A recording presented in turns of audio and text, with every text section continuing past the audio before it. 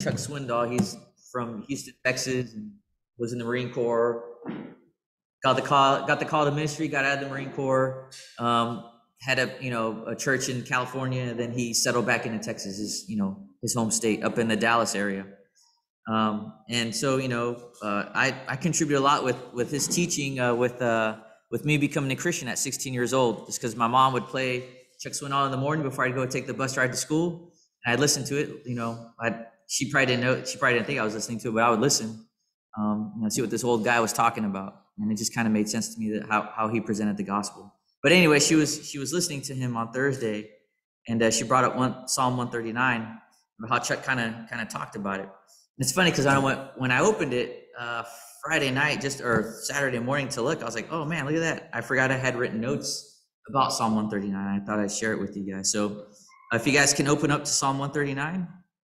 We'll start there, and then we'll do the survey that everyone's been asking about. And I actually retook it, and some of my spiritual gifts have changed. But I think I know why, and I'll tell you why. But let's go to Psalm 139 first. And I hope everyone brought a pen or a pencil or something, because it's okay to write in your Bible. I don't know if anyone's told you shouldn't, but it's okay to write notes in your Bible. So if I could have someone read verses 1 through 6. Someone volunteer to read verses 1 through 6. Someone else volunteer to read 7 through 12. Let me get a third person to read 13 through 18. And someone else to carry out the rest of the psalm from 19 to 24. Yep, 1 through 9. All right, so who's going to take 1 through 6? All right. Patrick, who's going to take 7 to 12? All right, Ashley had her hand up first. She beat you. All right, you can take 13 to 18, Jen. You can take 13 to 18. If I can have someone finish out 19 through 24. Who said? 19 through 24. Who's going to take that last portion? Okay, awesome. All right, go ahead, Patrick.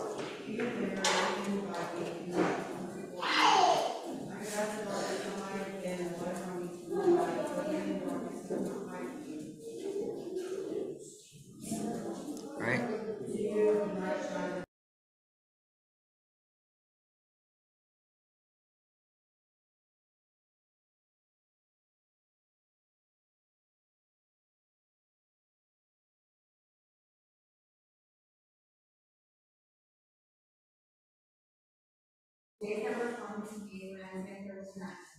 How precious to me are your gospel. How to count them they are more than this life. I wait and I'm still with you. Oh, let you slay the wicked, O God. O man of blood, depart from me. They speak against you with malicious intent. Their enemies take your name in vain. Do I not hate those who hate you, O Lord? And do I not loathe those who rise up against you? I hate them with complete hatred. Count them my enemies. Search me, O God, and know my heart. Try me and know my thoughts, and see if there are any grievous way with me, and lead me in the everlasting. Thank you. All right, so get your pens out or pencils, and verses 1 through 6, I want you to write in there. You can draw a little back bracket to connect 1 through 6. God knows me. All right, God knows me. Because in those verses, it's very evident that wherever you are, that God knows your thoughts. He scrutinizes your past. Even when you're laying down, he knows you. He's intimately, my Bible says, intimately acquainted with all of my ways. All right? Even before there's a word on my tongue, God knows it. He laid his hand upon me. Such knowledge is too wonderful for me. It's too high. I cannot attain it. And it's funny that verse there, verse 6. I often feel that way when I stop and just kind of, be quiet during my quiet time, and I figure out, wow, if you truly try to comprehend God, it's just it's too high. You can't attain it. It's just so much for the brain to truly comprehend that. You really can't understand it. If you think about the universe alone, you look at planet Earth and how perfectly it's fit, so that way we can have, an ecosystem, and, but you go one planet to the left, one planet to the right, and it just can't sustain anything. How Earth can fit in, I don't know how many Jupiters, I don't know how many Earths can fit into one Jupiter, because Jupiter is so massive. There's a book, a really, really good book called Privileged Planet by Guillermo Gonzalez and Jay Richards, both PhDs.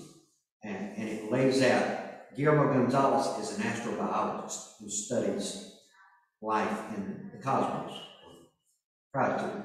But in his studies, he found that Earth was so situated and so designed, and the cosmos was so situated and so designed as to make this place a very special place indeed. The mathematical precision that is needed for Earth to exist and to be able to sustain life is, the odds are astronomical that can happen. It's a great book. I have it if anybody wants to borrow it. But if you want to understand what Chris was talking about, the specialness of this place, and the exacting design that it took God for us to be able to sit here today. Yeah, it's remarkable. All right, and then verses 7 through 12, connect those 6 verses. Right in the margins, God is with me. All right, God is with me. 7 through 12, God is with me. And if you read in there, the psalmist David is saying, no matter where I go, I can go in the depths of hell, right? That's Sheol is another word for I guess the underground, right? Place of the dead. Yeah, place of the dead, hell, whatever. Well, I guess not. But God is with me. Even if I go there, God is with me, right? No matter where you go, you can make your bed anywhere. Go to the remotest parts of the sea. Go on the wings of the dawn, and still God will be there with you. If I say in verse 11, if I say, surely the darkness will overwhelm me, and the light around me will be night. Even the darkness is not dark to you, and the night is as bright as day. God is with you. And then verses 13 through 18, right in those margins, God made us. God made us. This is an argument for why, for the sanctity of life. It's because God, each and every person, no matter, what our society would say, deformities they come out with, God made them. God made them special for a reason, for a purpose.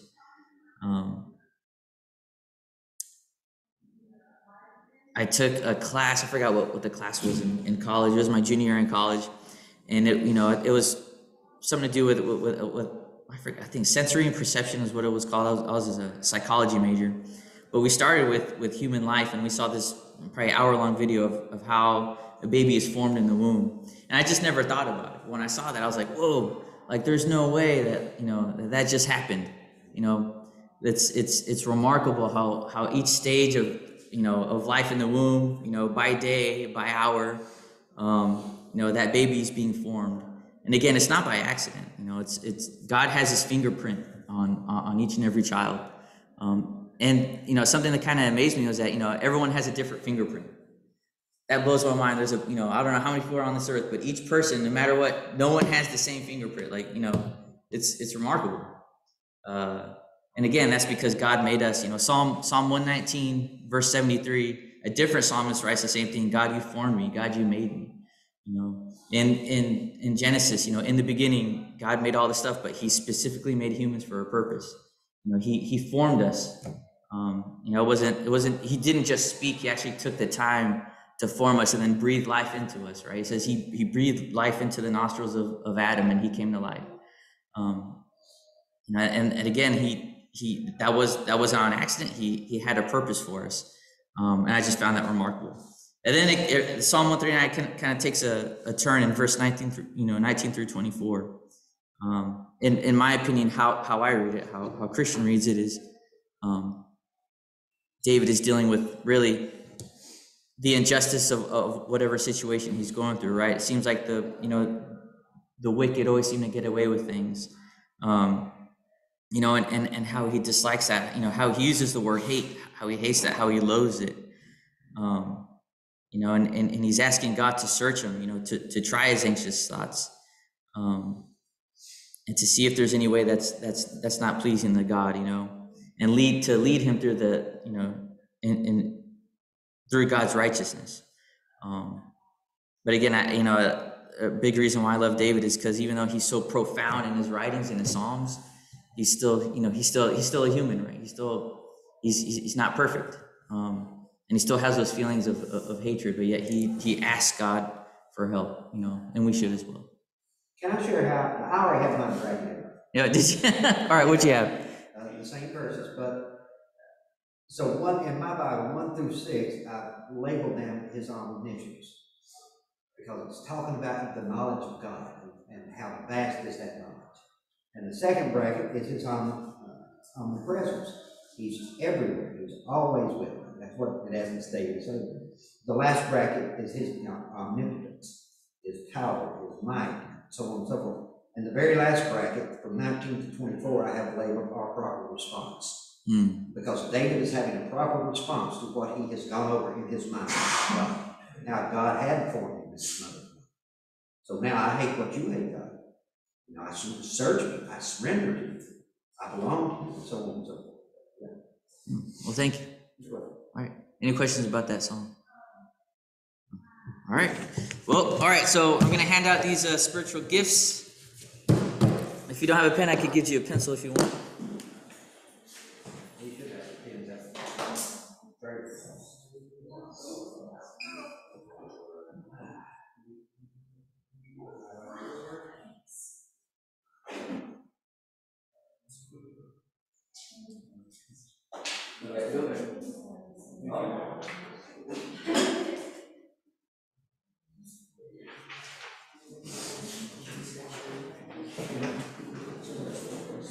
Okay, so spiritual gifts, there are about 3. I asked Pastor Jeff if he had any examples, and he gave me 3, and I think out of the 3, this was the best one. It went more to the spiritual gifts. There was another one that was very good as well, but it only hit a few spiritual gifts. It didn't hit many. And the reason why I said when I took the spiritual gifts is it changes because once we get to the end, like for administration, the first time I took this exam, I scored very high on administration. And then because of my job, I think, when I ask some of those questions about administration, and you won't know which questions they are, well, you might get an idea when you start looking at them. But I was like, no, I don't like doing that stuff anymore. I don't enjoy it. I do it because I have to do it because it's part of my job, but I don't enjoy it. So again, just because you score low on a spiritual gift does not mean that I'm not gonna help out in that area of the church. If there's a need, then by all means, you have to step in and help with that. But if there's numerous people and someone's like, hey, that's my thing, I like doing that, then let that person do it. Because if that's their spiritual gift, then they're gonna excel a lot more than, like, let's say I scored very low in shepherding, right? I'm not gonna be a pastor. I'm not gonna stand up and take, Pastor Jeff's spot. So, but take your time, read through the questions. 0 is I seldom or never am this way. And then 3 is the highest number, being like, yes, absolutely, I am this way most or all the time. There's 2 pages here, page 2 and 3, which have the scores. You're gonna fill in your score in the shaded box. And then at the bottom, you'll add up those scores. And then at the very end, you'll transfer all these scores here at the bottom that you tallied up. You'll transfer for them over on the back. And then you can see what number you score the most on. Yes. Only like 0, 1, 2, 3. There are 6 options. You'll see. Just stand.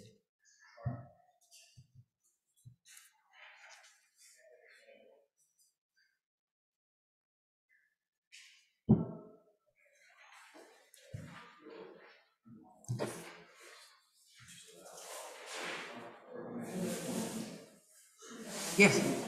Yeah.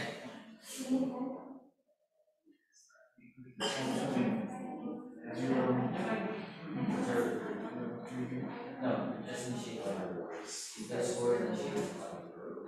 And then it'll all, don't worry about these little blank spots, just put the number in. Yeah. Yeah. Okay. All right. Yep. Just put it in the shaded spot. Don't worry about the blank white spots. What you do is that go add up the shaded boxes, the numbers that you put in, go add the boxes. See? Yeah. So whatever your number is, put it in the shaded box. And then you'll see in that column as it gets to the bottom, you'll just add the columns where you put the numbers in. Just take your time. You got 30 minutes to do this. And it's not graded, don't worry. Yeah. What was that? Back in school. One thing is, man, we did this in high school. Did you?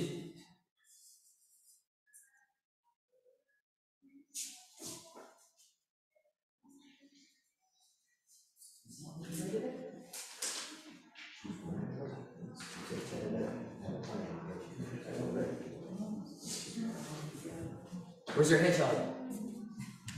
I don't know. Hopefully she brings it.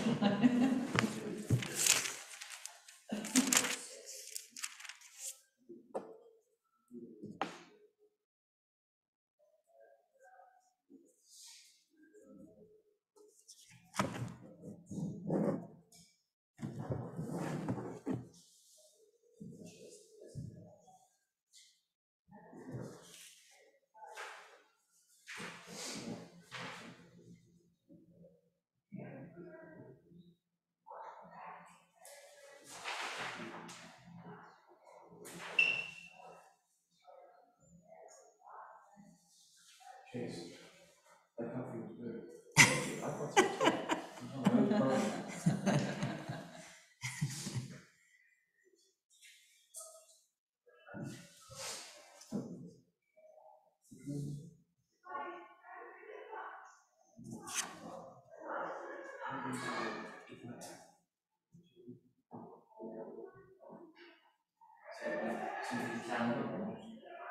Yeah, but it's pretty flat. Yeah, I think you'll eat whatever stays in the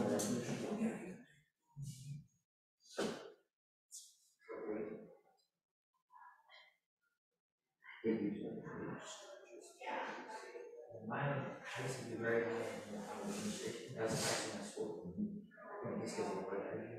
Questions they ask you, like, do you thrive on doing enjoy? I do not. Now it's just index. Yeah. So that, still great. Impossible.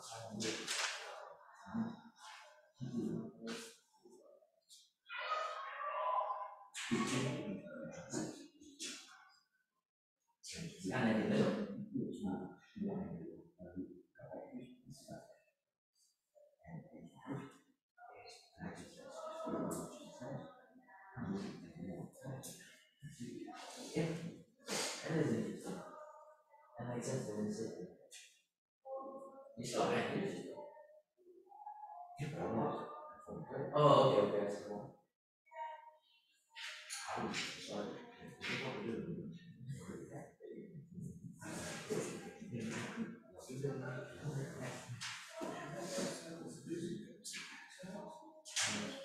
For next semester, I'll start 17. Oh, I read it, but I never thoroughly studied it. Kind of, yeah, it's a lot. It's it. The swarm song. That's what I'm teaching one time for everyone. Can I get an understanding? Because you're it's winter time. Maybe the last day she's good. Did you jump on? I did. You woke up yesterday. He's not feeling good yet. But his stomach was very hit at the hospital. This morning, he was fine. They said stomach still was the other thing, yeah.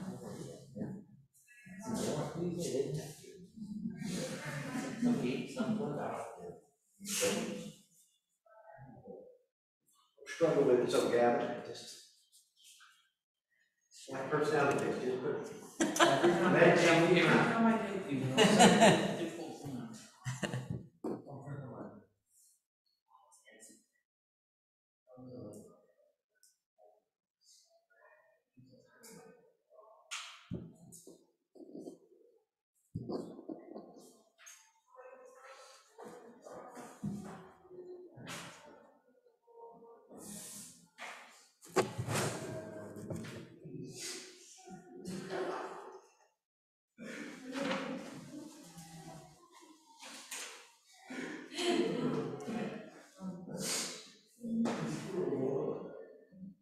You score a 1 on something? I did too. I scored one. I scored one on football. What? I scored one on football. Yeah. I scored my administration on the administrative assistant. That's a good example of you stepping in, though. You know, like to fill that role. Suck it up, buttercup. We're not fine. You're stuck.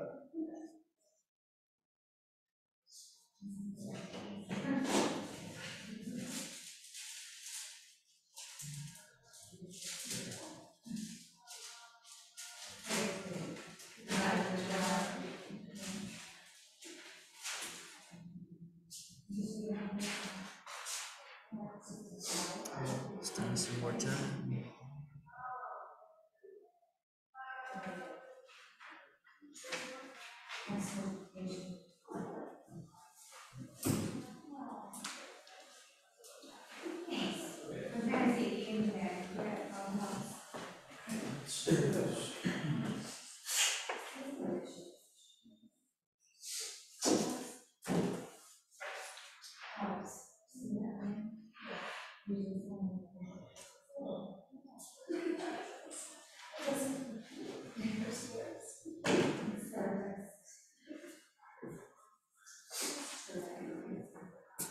Did you get any cake? I left one with her. I'll be interested to see her.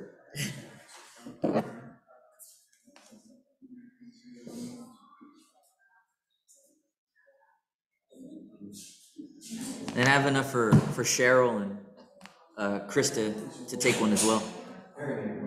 Oh yeah. Let's see what your spiritual gift is. I think I already know, but we'll find out. We really need to check. Did they have Boston on here? Bossy. Yeah, it does,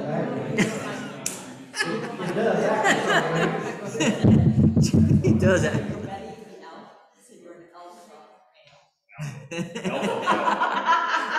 That's pretty good. I know I laughed as the so,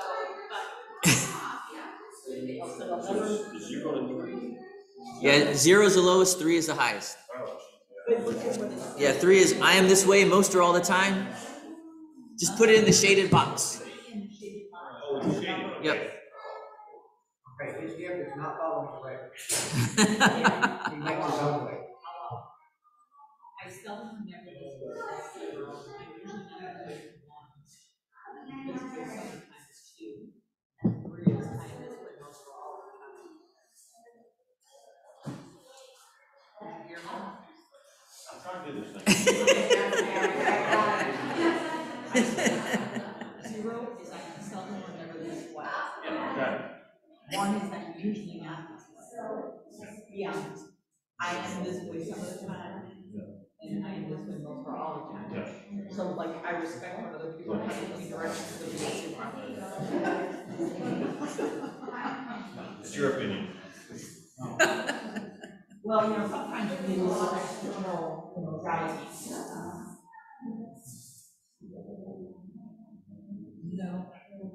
We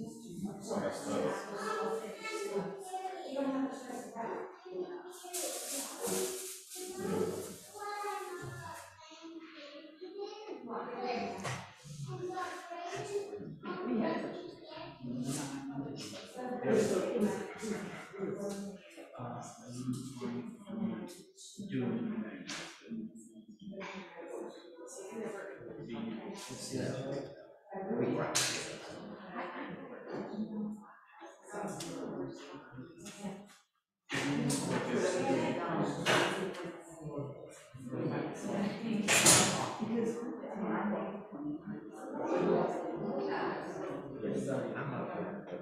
Oh, yeah. Gavin, Jonathan, you guys good? Or are you guys still taking the exam?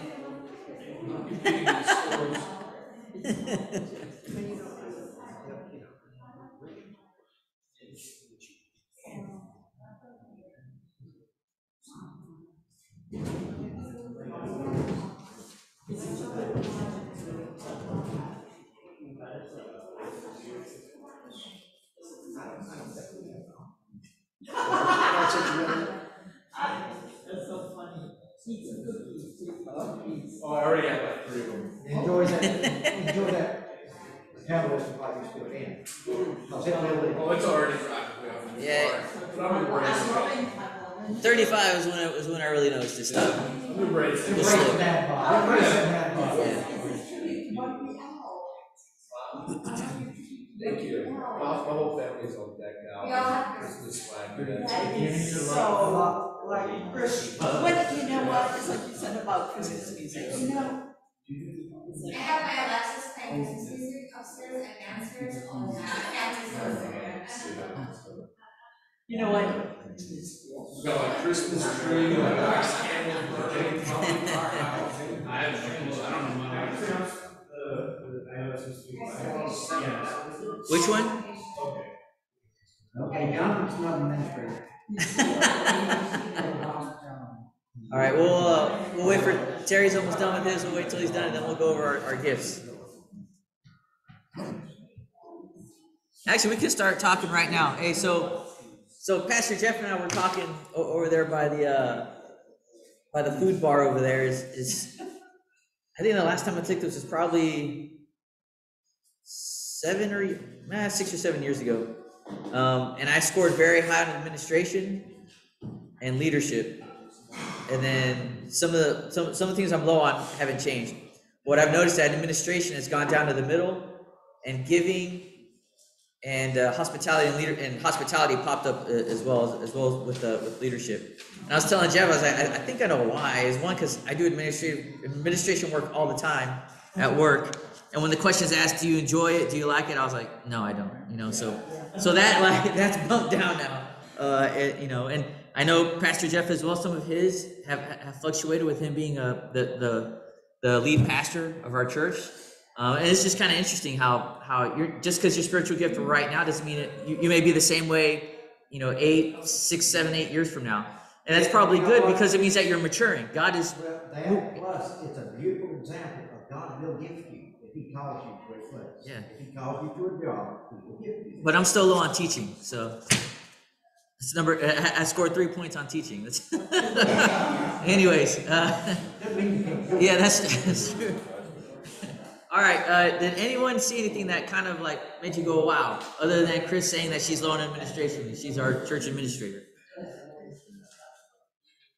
Any surprises, anything that you kind of like, okay, I knew that, or hey, I learned something new about myself that any of y'all want to share?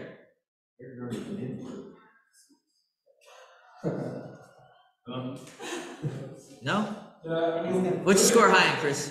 So I scored high on administration, but then I also scored like a 7 for exhortation, hospitality, and leadership, and service. So I kind of figured all those, they all made sense. I The can one see- thing that like was kind of surprising was I scored a 3 on teaching, even though I'm an instructor, and like, I'm really good at teaching things, but I guess the reason why I scored low on this is just because like my lack of like doctrinal and biblical knowledge.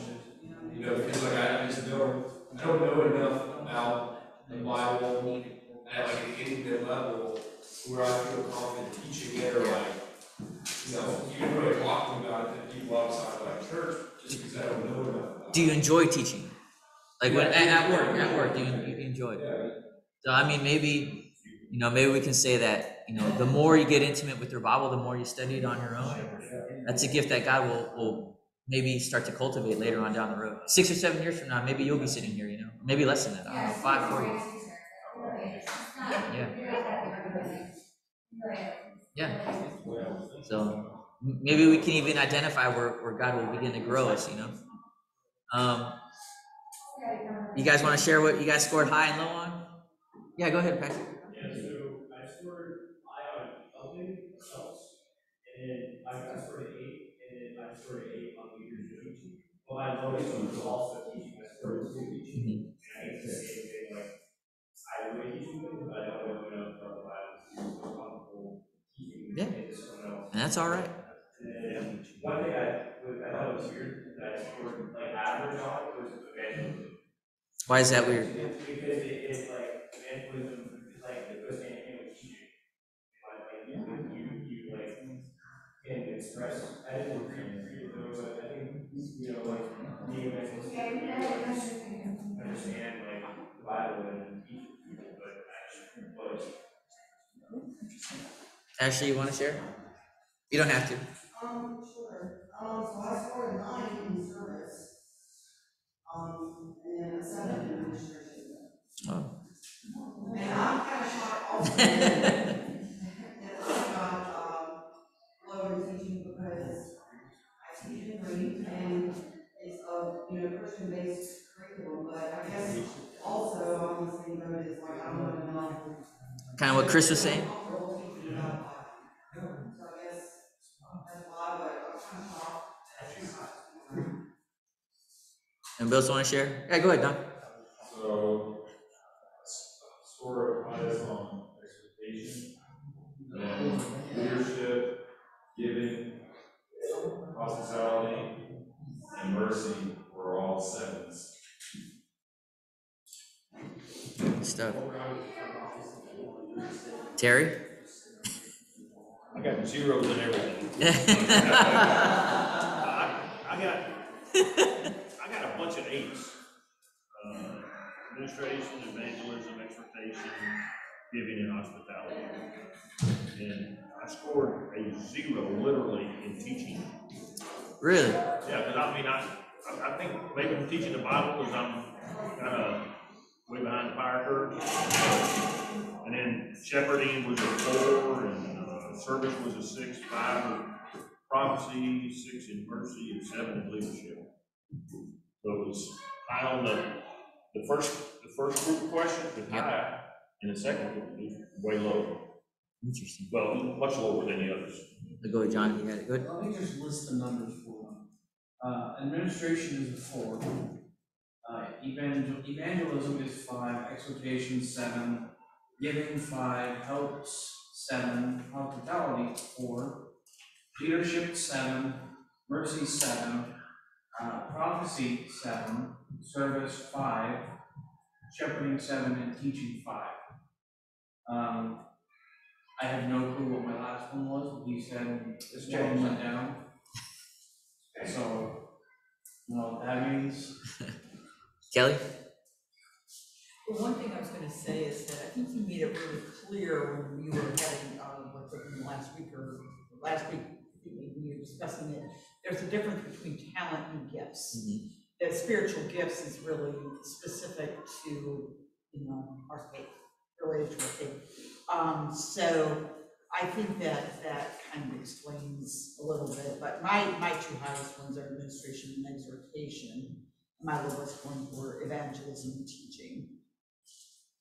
So, and I feel like, Are we gonna catch YouTube? Oh, yeah. Can I just say, I don't like those questions of like, I want my instruction to cause others to see what God is saying and to respond, because if that's what God wants, of course that's what I want. But, like, the other ones are like, do you enjoy? No, I don't enjoy having to do this, because it's Look at it this way. Does it make you feel when others understand the truth of God's word that you tell? Does that do anything for you? Does that make you happy?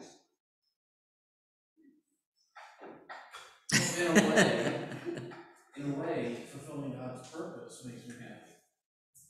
So if that's fulfilling God's purpose. All right. Well, I got one for you right here, Chris. This is two babies, spiritual gifts. All right. Well, I'm glad everyone learned a little bit about themselves a little bit. And again, this will, as you continue to mature in your faith, some things will shift around.